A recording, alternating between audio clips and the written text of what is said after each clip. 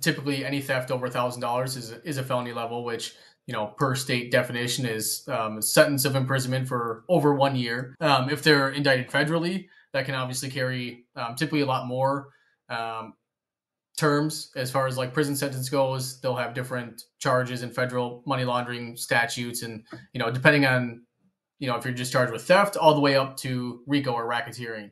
But there's a couple that I'm working right now where that juice is definitely worth a squeeze. Where this person has laundered $2 million just in the month of March alone.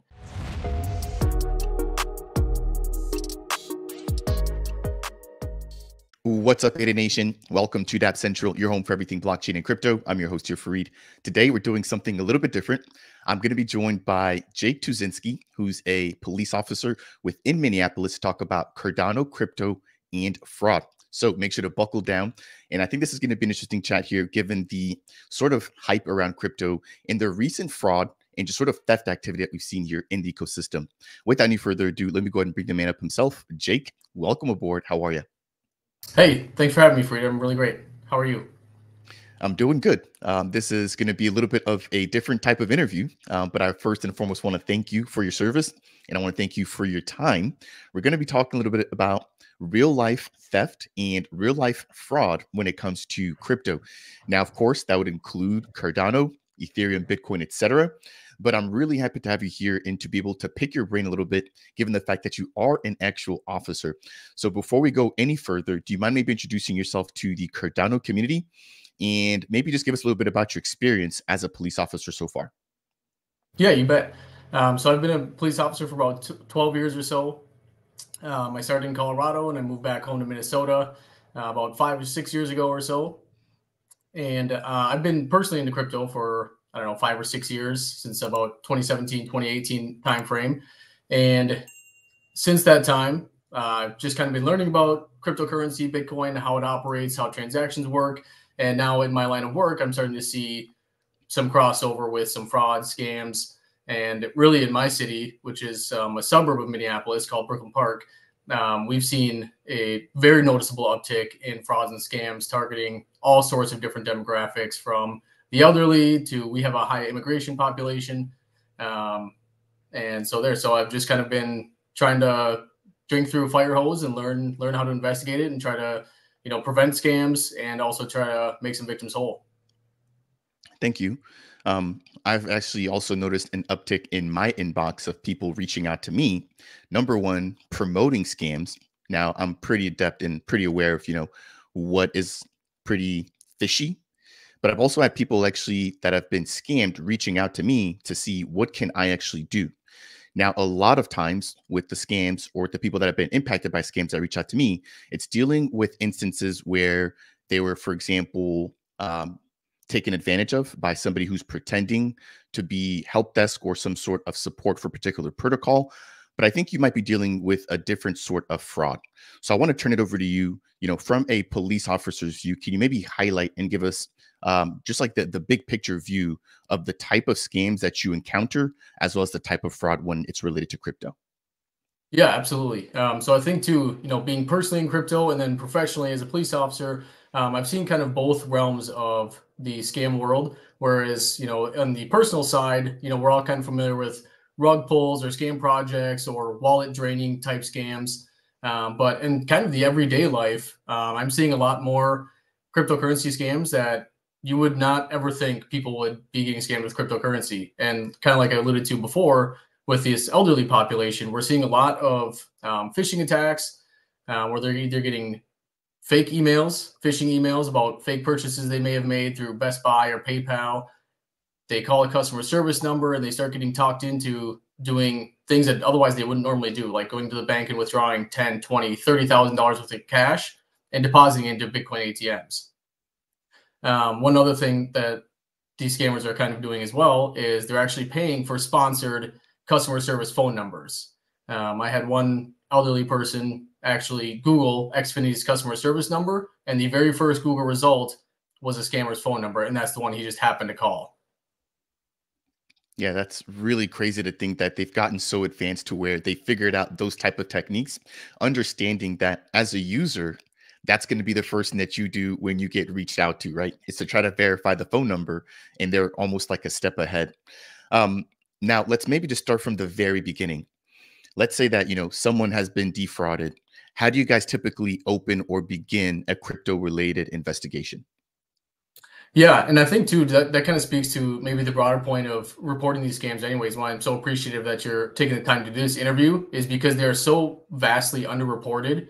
Within the crypto community, there's kind of like a little bit of an acquiescence of, well, your money's just gone, it's never coming back. Too bad, so sad. Which I think is just not a good take to have as a society. I don't think we should just normalize being victimized.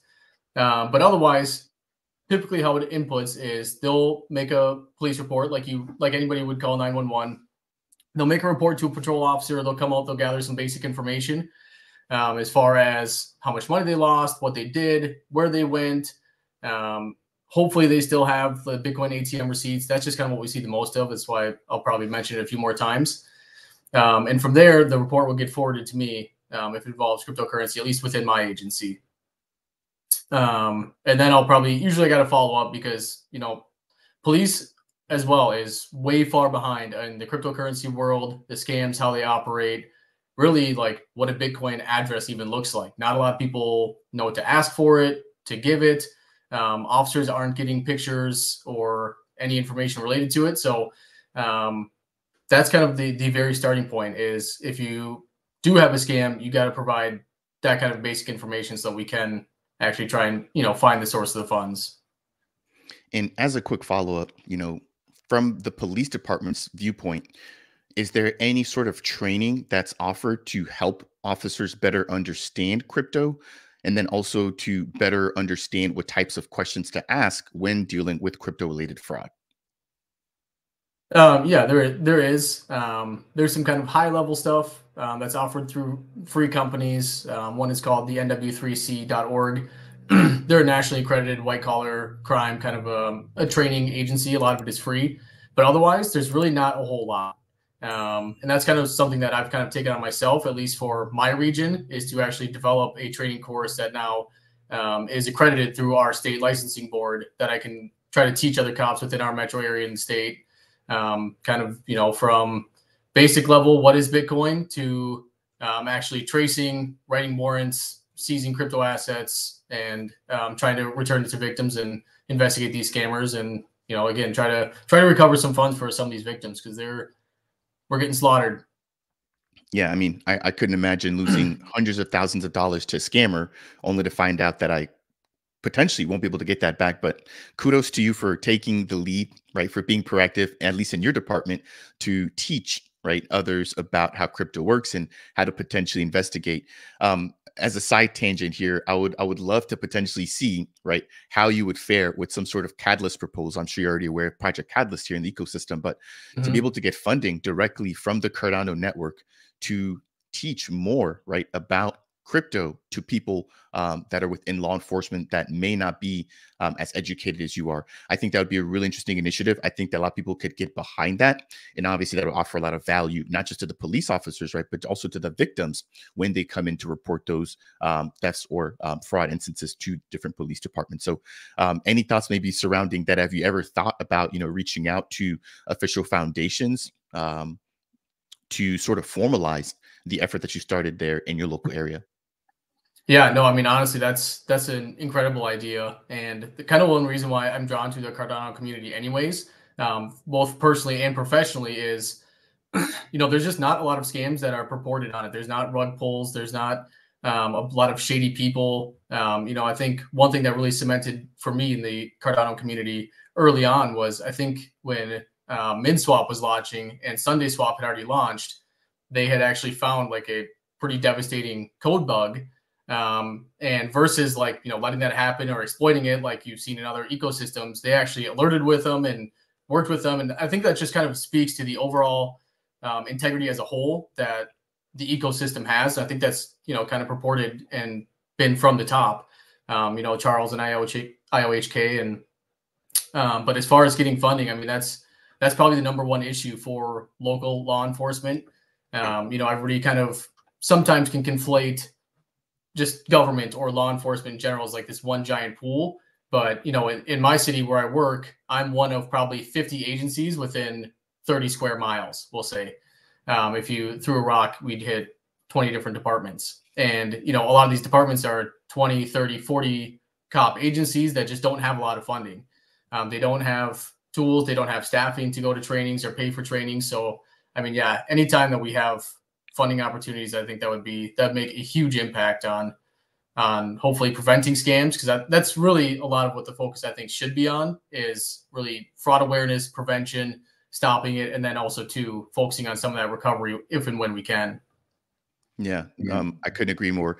I think half of the battle is awareness, and as end users or customers within the actual crypto and Web3 space become more aware, it's going to become increasingly harder for them to fall prey to the people that are are doing the scamming, right? So I think half of the battle is literally making people aware of the different techniques that people use to take advantage of them. Now, let's maybe just jump back here to the agenda. We've talked about how you initiate an investigation. Let's say that you have something ongoing. What are some of the challenges right now that you see, right, being on the front lines when it comes to these investigations? Yeah, I think some of the hardest part is the unfamiliarity with crypto just in general as a whole. Again, kind of working with the elderly population, they're more susceptible to. They keep really good records, which is nice. They write almost everything down, but they're just more susceptible to trying to facilitate something, trying to do right by somebody. A lot of the times, these scammers trick them into thinking like they've made a mistake. And so it can be really hard to convince them that they actually are the victim of a scam.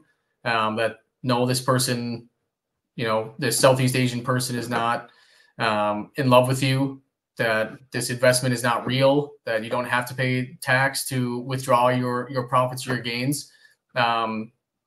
So I would say, like with the elderly population, they can be very trusting. They can be very open with, the information, and they share a lot, maybe probably a lot too much sometimes with these scammers.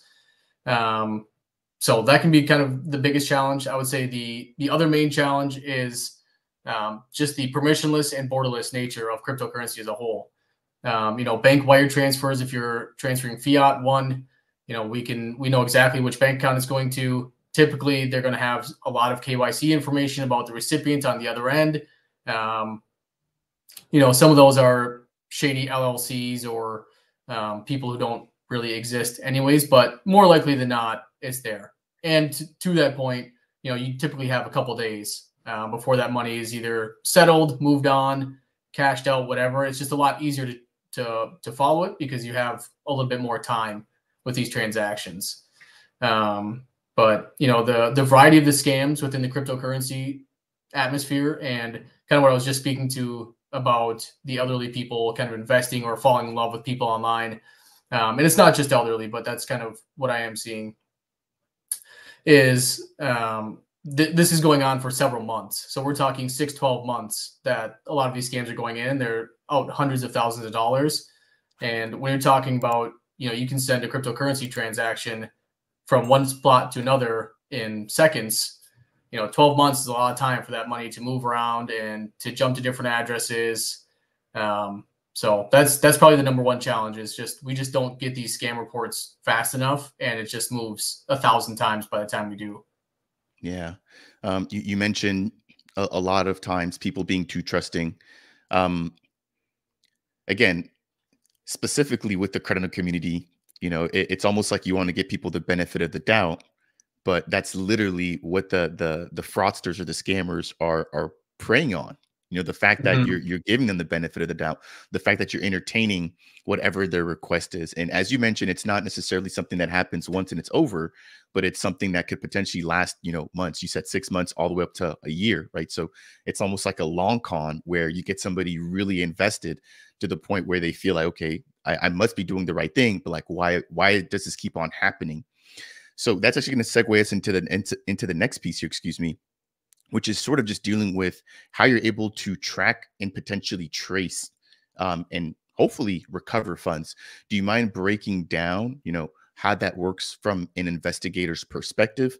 And then I also want to follow up by asking, how often do you actually recoup funds? Sure. Yeah. So I would say that's the beauty of the blockchain, right? Is that it's digital, it's immutable, it's there for everybody to see.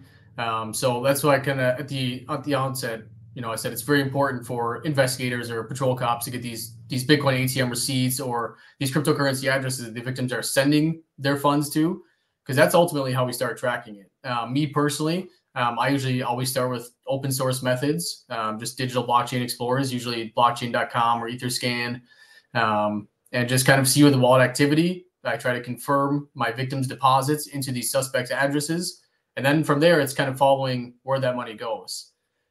So with the different kind of cryptocurrencies, it's surely different on how you can follow it. With Bitcoin or Cardano or these other ones using a UTXO accounting-based method, it can be a lot easier sometimes to follow that exact what I refer to when I explain to people like that dollar bill type of transaction where you have to consume that whole output each time you send it.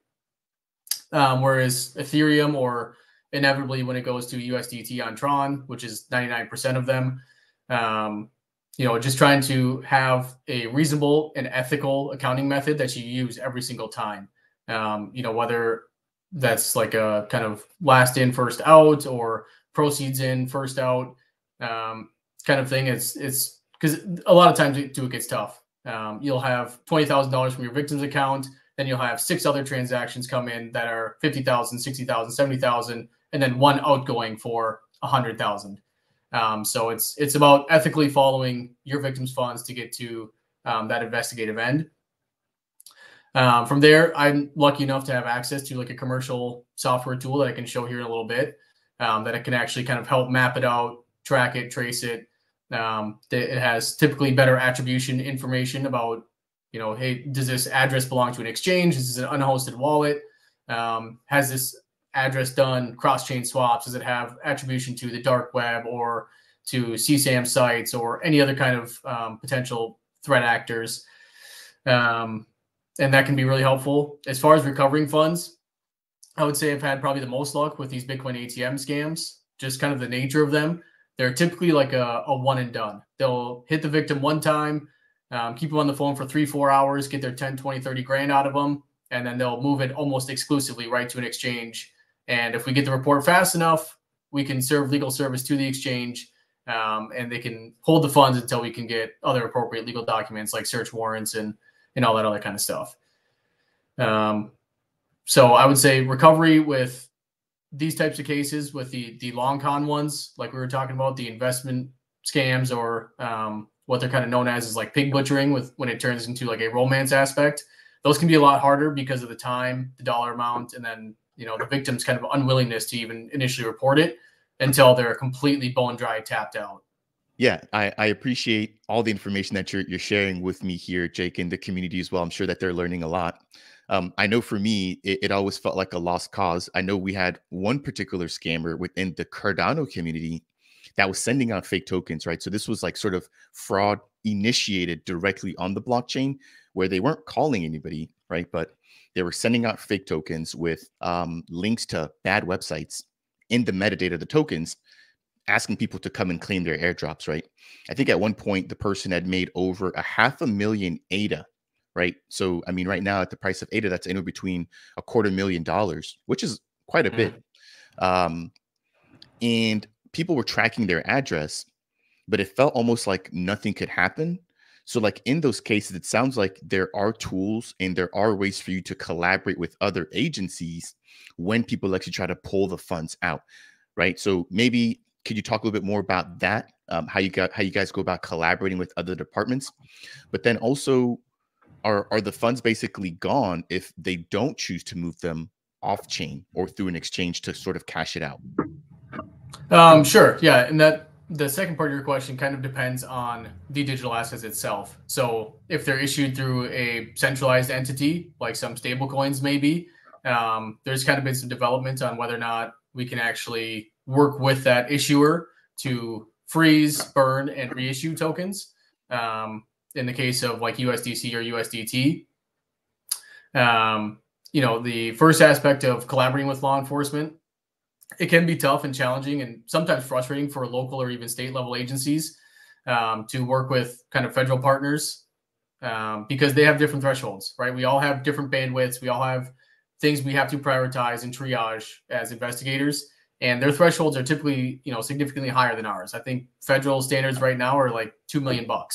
So if I don't have a scam that I can aggregate to $2 million, whether it's, through one victim in my city, which is probably unlikely, or after reviewing their KYC return, I can't get that $2 million threshold, it's probably not going to get touched by anybody in the federal level. But one thing that can help is if we start aggregating all these different victims and they file complaints through like the IC3.org, which is essentially just a I got scammed reporting website that's run by the FBI, and they can input their addresses, the amounts they lost, all that kind of stuff. And that's something that we actually cross-reference, or at least I do, as far as when I have a scam address, I'll input that into IC3 and see, okay, has anybody else reported being a victim using this address? And that's one thing that can kind of help aggregate us to that level to get these federal partnerships. Otherwise, I mean, it's so nice now that, the world is kind of interconnected. I've emailed and contacted detectives from all over the world, other local officers like me in Poland and Austria and Germany and all these other places where it's like, hey, how does your investigative method work? Your suspects here, this is what they've done. How can we work? There's, even been some instances where we've worked with countries in Africa, and now there's kind of some dispute about that, just based on the former IRS agent who's kind of being unlawfully detained there, or at least by U.S. standards, by the Nigerian government. So that's kind of at a standstill. But otherwise, I mean, collaboration is key for sure amongst us local agencies. But the federal partners can be trickier, just with that dollar amount threshold that they have. Yeah, that's definitely got to be lowered. But again, I would understand that because they're federal, they also don't want to get swamped with, cases dealing with 10 grand, 20 grand. They're like, hey, we've got bigger fish to fry. So I think there's a balance there, but 2 million does seem like a pretty high threshold. Let's move a little bit further here because I've got a couple more questions. In terms of tools and techniques, right? You mentioned a potential platform that you guys are working with. If you're able to share that, I'd love to be able to see that. But do you mind maybe sort of breaking down how you guys go about sort of piecing the puzzle back together, but then also the percentage, right, in terms of how often those tools and techniques are successful? Yeah, sure. So kind of how we have pieces together, and I think that's kind of the great thing about working for a local agency versus a federal or state is that we have a lot more flexibility. Like I can go right to my administration and talk with them about, hey, this is what I'm doing. This is why I believe it's here. This is what we should do. Here's like a sample policy we can use to get in place. Versus the federal level. I mean, you got to go through section chiefs and, headquarters and all this other kind of red tape and nonsense, and it could take months, years. So I'm fortunate in that way that, at least for the citizens in my city, that we have the flexibility to have these policies already in place. And when I draft these legal search warrants, essentially is what they are. And it's, we serve them a lot of times to exchanges that are overseas that otherwise don't have to cooperate, but they do want to be good actors in the space, and they don't want fraud and scams reported on their platforms, and they're willing to comply with our judicial orders, kind of on a voluntary basis. Like I said, they don't have to. They're not within the U.S. jurisdiction a lot of times, but they're willing to do so because they recognize that what's good for the goose is good for the gander, and they don't want to be seen as somebody who are just allowing scams to run rampant, and then they get sued by other, various countries, agencies. Ours is the SEC, but everywhere else too has an SEC equivalent. So as far as percentage recoveries, that gets a little bit tricky. I would say we're probably around like 10% of our cases we're actually able to make like a recovery, and seize money and make victims whole again. Now that's also to like kind of like a full recovery. There's sometimes where we can get like partial recoveries through the Bitcoin ATM providers themselves, where if you're not familiar with Bitcoin ATMs, they typically charge like a pretty high transaction fee, can be upwards of 30% sometimes. And that's kind of done through, if Bitcoin today is, let's just say it's $50,000, the Bitcoin ATM will actually charge you at a rate of $65,000. And so you're actually getting 30% less Bitcoin for your $1,000 that you might get. Well, some Bitcoin ATM providers will actually kind of refund that difference. And so that's kind of another way that we can recover some of these victims' funds, even if we don't recover the actual stolen funds. But again, I don't know. I guess I don't blame them for not outwardly advertising that.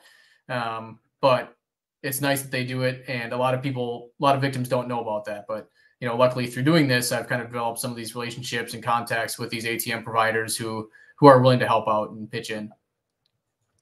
Thank you. I appreciate that. It sounds like maybe a piece of the solution here too, though, would be to remove the Bitcoin ATMs, right?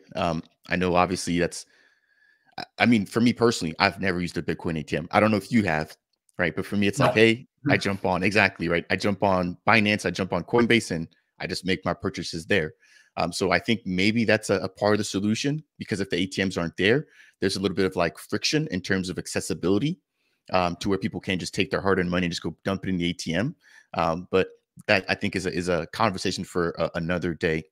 Let's talk a little bit more about, what happens when you actually catch somebody, right? So we've talked about initiating it, the tools, the techniques, some of the challenges, but what happens when you actually catch somebody? How long can they go to jail for? How are they punished? Can you maybe talk a little bit about the jurisdictions and all of those things? Yeah, sure. So that can be kind of a tricky, nuanced question. For our state level, typically any theft over $1,000 is a felony level, which, per state definition is a sentence of imprisonment for over 1 year.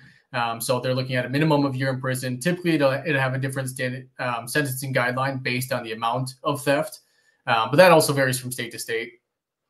If they're indicted federally, that can obviously carry typically a lot more terms as far as like prison sentence goes. They'll have different charges in federal money laundering statutes, and depending on if you're just charged with theft, all the way up to RICO or racketeering, can carry that. So it kind of varies quite a bit. I would say right now, as a local officer, my number one focus is typically recovery first if I can, and then it's prevention and awareness. With these suspects, a lot of them being overseas, there's not really a great avenue for local or even state level jurisdictions to draft or serve arrest warrants to people who live overseas. Something I'm trying to really look into. There's other legal documents where you can work with other heads of states and countries to try to get people indicted or arrested and extradited. But it's also kind of one of those things you don't necessarily want to abuse. Kind of like we talked about, for a $10,000 scam, are we going to do it? What's the cost of the department to extradite them, to hold them? What happens if you lose the case and they sue civilly? Is that juice going to be worth a squeeze? Is kind of one thing you're really trying to manage with those. But there's a couple that I'm working right now where that juice is definitely worth a squeeze, where this person has laundered $2 million just in the month of March alone, through one of his exchange accounts. So there's definitely points and reasons to do it. It's just kind of, the right time and the right person, the right place. All right. So you have to tell us the story, at least as much as you can, if you don't mind, about this Sure. case that you're investigating with the 2 million.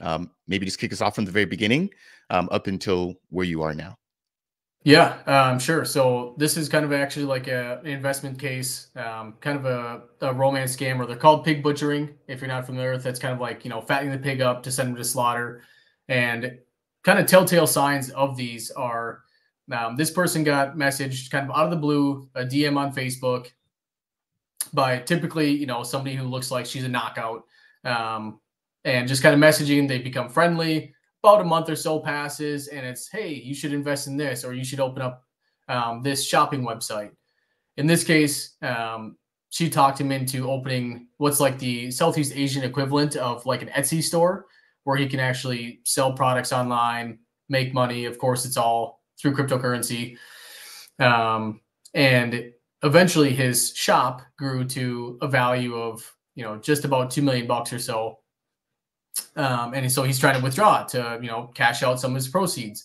And now it's, well, you got to pay $80,000 in tax before you can cash any out. And That's when he's like, okay, well, like I don't have any more money. How do I do that? And so then the scammer is like, oh, well, I'll deposit it for you. You just need to put in a little bit more, 10, 20 grand. They just really try to find out exactly how much you have. And so once he's finally tapped out and can withdraw, they typically just break all contact with him. So this person was actually pretty familiar with crypto, and he had personally invested about $500,000 of his own money through Bitcoin and is actually sending USDT via Ethereum directly to the scammer of, the website that he assumed was his Etsy site to fund orders, buy products, to resell them, so on and so forth. So once he kind of sent me all those transactions, when this one went on for about 6 months or so, I was able to follow all of his different transactions and actually have it up if I can present. Okay, so this is kind of the graph here that we have, and I'll just kind of zoom in over here.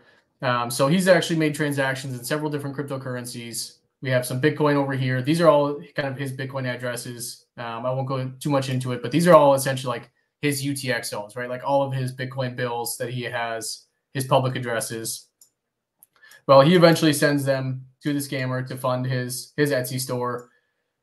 Gets aggregated. It's about 3/4 of a Bitcoin or so, just in Bitcoin alone. This is the address that he sends it to. He also sends to this address where we've got 1.1 Bitcoin or so.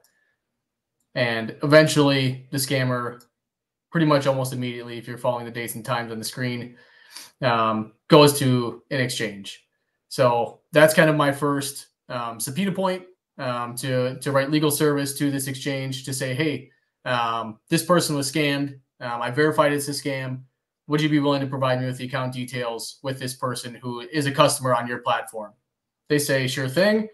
I'll review that KYC return. Spoiler alert, it's not a 10 out of 10 knockout. It's actually like a Cambodian male. From there, he's also got several transactions. Here's the victim's wallet, and you can see all of these transactions he's sending right now in ETH, USDT. You can kind of, the running total there. There's a couple $100,000 just sitting right there. Goes to the scammer's address, and then eventually right out into an exchange. So this is kind of one of those examples where we can see we have 8 or 10 bounces going into the account, but only 4 going out. So that's what, again, when you talk about the ethics of following the transactions, you really got to be diligent in making sure that you're following and doing things appropriately. Otherwise, again, just more of his victim wallet, more USDT, more of his wallets, more Ethereum, all into this one scammer address. And now we start getting it broken up. Now, what this can be indicative of, especially of these pig butchering type schemes, is now it's actually getting broken up to the different people involved in this entire scam ring. Because this isn't one person. This is like a transnational crime organization, like a very sophisticated, very savvy criminal ring.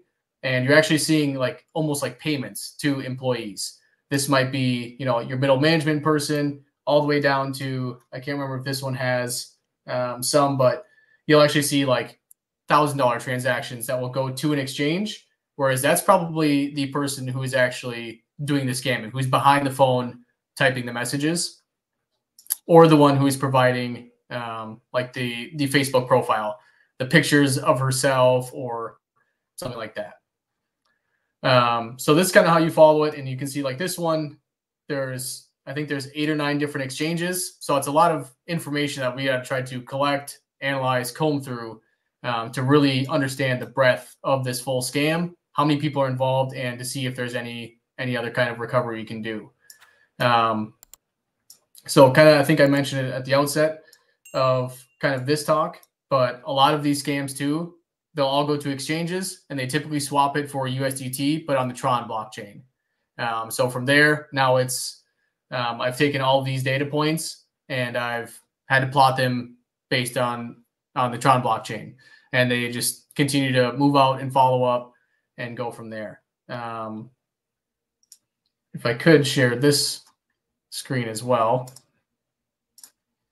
Yep, go for it. I'll bring it up. I'll kind of show another visual aid. So this is actually like let me put it in presentation mode here. Oh boy. So this is actually like the scammer's Tron wallet address that he had sent all these funds from the exchange account. One of them that I had mentioned. So we can see his total volume is $40 million. In 20 million, out 20 million. That this person has scammed over several people on really not a whole lot of transactions. So again, that just kind of underscores like the wider breadth of these scams, how prevalent they are, how underreported they are, and how many people are really getting scammed through them. Wow. I'm gonna go ahead and bring you up. Perfect. First and foremost, Jake, again, thank you for what you're doing here, serving on the front lines, trying to make people whole. I cannot imagine how many other people this has happened to that they either haven't reported it or they just haven't been able to like figure it out in terms of being able to recoup the funds. The graph that you showed there earlier, mind-boggling as to the work that you have to do to figure everything out. Mhm. And then, like you said, after figuring all that out on the Bitcoin blockchain, having to sort of like superimpose that and try to start everything else on Tron. That seems like a lot of work. And I would love to maybe dive a little bit deeper in future sessions to maybe discuss what can be done to simplify the tracking process and then also make it easier for you guys as law enforcement to jump from one particular set of addresses on one network to another to be able to sort of have like that that continuous view of how the funds transacted throughout the entire process. But I mean, that just seems like a lot of work there, and I assume that you put the graph together. Is that correct? Yep. Yep. Yeah. So that, yeah, I'm hand plotting all these transactions, and like I said too, I cross check them against public blockchain explorers too, because it's while this software is very reliable and is held up in federal court cases, I just never want to have one point of failure. That if I do get a good recovery or I need to prove this to court, I want to swear in front of a judge and jury that I know, beyond a reasonable doubt that these are scam funds, that this transaction happened, and that they belong to our victim. Man, we need more people like you around, Jake. Again, thank you for what you're doing here, keeping the people protected and doing your best, right, with this brand new technology to try to stop the thefts. Again, my mind is still boggled by the $20 Mhm. million amount. Yeah. That is crazy. Yeah. Jeez. And honestly, I mean, it's really not uncommon. I mean, I've seen hundreds of millions, and one thing that can be indicative of like, hey, you're at an exchange, but maybe it's just not attributed, is that amount of money, that volume of money. But you saw that one had 1,700 transactions. That's not an exchange. That's a person. There's a person behind that wallet, and I've seen hundreds of millions of dollars with that same kind of transaction account, and it's happening. It's all a lot of it. A lot of these types of scams are purported in Southeast Asia, that kind of area. Got it. Got it. Well, I know it's the weekend. You've got family, so do I. I want to be very respectful here of your time. I do want to give you an opportunity to maybe just kind of send us off here with some closing thoughts, right? So maybe highlighting some red flags, some tips, maybe sort of best practices here for the Cardano and blockchain community. Yeah, I would love that. I think kind of the main reason I even wanted to, when I reached out to you to do this, is we, like you said, we all have families, we all have grandmas, grandpas, aunts, uncles who are aging, who may be susceptible to these types of scams. And while we're super familiar with crypto and we might not fall for a Bitcoin or a phishing ad type scam, um, some of our elderly family members might. So if there's one thing that you can talk to your family members about, first of all, double check your email addresses. Again, Fareed, if I could share my screen, I have a couple other just quick visual aids. This one here. So here's one example of an email from PayPal that somebody got, and you can see just a lot of red flags about it. From the misspelling of cryptocurrency, there's typically some kind of like time urgency. Within 6 hours or 12 hours, you have to call this number. These are kind of red flags to look out for, even without looking at the actual domain email address, because most people don't, unfortunately. But if you're just seeing this, if you're 75 years old, you might think it's legitimate. We might not, but, talk to your family about these types of things. I can certainly send this to you too, so you can send it out as an example. The biggest thing I think with the elderly and the Bitcoin ATM scams is they're keeping them on the phone for hours and hours and hours, to include going to the bank and actually withdrawing the cash. Why the banks don't tell the elderly person to hang up the phone, I actually need to talk to you before you withdraw this $20,000, that's not for me to say. But if you can tell your family, hey, if you ever go to the bank and you need to withdraw money for whatever it may be, just don't be on the phone. I think that would probably stop a lot of these elderly scams kind of in their tracks, if we can just get them off the phone. The other method with those types of scams is they're actually having them download remote login apps. One popular one I've seen a bunch is called AnyDesk. Make sure, if you don't have a reason to be downloading a remote login app, don't tell your family members. Please don't. It's just going to grant the scammers access to your phone, and that's a lot of times how they're getting the actual Bitcoin ATM receipts, the driver's license to verify on the online backend, to verify their KYC information through the Bitcoin ATM provider, so then they can suck that Bitcoin out of that account. And that's kind of how that's a lot of times purported. Otherwise, with websites, with that investment scams, double check your addresses. One, if you're investing in cryptocurrency and the exchange is not in the top 100 on CoinMarketCap or CoinGecko, probably a scam. Do your due diligence. Sure, there's new upcoming technologies and exchanges all the time. Just make sure you're doing your due diligence. One thing I see time and time again too is in the address bar, the hyperlinks, there's repeated characters. So the investment Etsy, so to speak, one that we just talked about with the graph, that website was actually like GLSDDFF dot so and so. There's almost no website that's going to repeat characters that's legitimate. They do this because they'll make this domain, they'll leave it up for however long they're scamming you, and then once you are out of money, they take it down and it's gone. And then they just copy paste the source code into a new website with 2 different characters, and now it's a whole new website for the next scam victim. So I would say those are kind of like the biggest things. Report it still to police. Yes, law enforcement is still way behind. Even a lot of local agencies are way behind. Report it, get something on file. I'm happy to talk to any police officer from wherever, anytime about an investigation if they need help. My contact information, I'm happy to share it.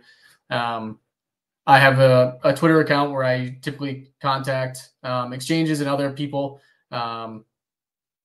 It's at CryptoCop274. So feel free to reach out to me there. I'll never reach out to you. So if you DM me, I'm happy to share it, or otherwise Fareed, you have my contact details. If somebody reaches out to you, like I said, I'm happy to help. I just want to try to, get people up to speed and hopefully stop these scams. Yeah, again, I cannot thank you enough here, Jake, for today's session. I've learned so much, right? I mean, literally, you walked us from the beginning to the end, and you mentioned some really, really good points. Again, I would love to work with you to sort of raise awareness surrounding frauds and scams. Obviously, I deal with Cardano specifically here, but I really think that with Project Catalyst, especially funding round number 12, at the very early stages, like you could put out a proposal to sort of raise awareness within the Cardano community specifically. And you never know, that could blow up and be valuable elsewhere. But I want to thank you, right, for your time. I want to thank you for your efforts and for all that you've done, not just for the people that you're helping, but also within your department. So this is definitely not going to be the last time that you'll be joining me here, at least if it was up to me, right? So I look forward to definitely having you back on to chat a little bit more. But I do thank you so much here, Jake. So ladies and gentlemen, I'll be making sure to leave links to Jake's Twitter down below. If you guys want to get in touch with them and you're not able to get in touch with them through that, make sure to go ahead and reach out to me. My info is always down below there as well. And if you guys have any questions, any concerns, or just any thoughts that you want to maybe pose to Jake, please go ahead and do that with the comment section down below. But that will do it here for today's interview. 45 minutes of pure knowledge here. And again, keep in mind, guys, that Jake is an actual officer. So like this is his livelihood. So again, I can't thank you enough. I really, really enjoyed this. And for the viewers, if you found this to be helpful, I would appreciate you if you could smash that thumbs up. If it's your first time stopping by, consider subscribing for more. And as I mentioned earlier, if you have any questions, then leave them down below. That said, and as always, we'll see you guys in the next video.